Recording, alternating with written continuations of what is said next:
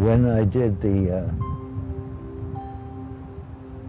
people like to refer to it as the Mondrian Garden in San Francisco, which incidentally was one of my favorites. The people who called me a Chinese couple, and they said they had a garden to do, that back garden, and they were going to live on the 4th floor, and they owned the building. So I thought, what could I do to make that usable, but also beautiful from above? It was a system of working with rectilinear spaces and colored concrete and the penetration with green.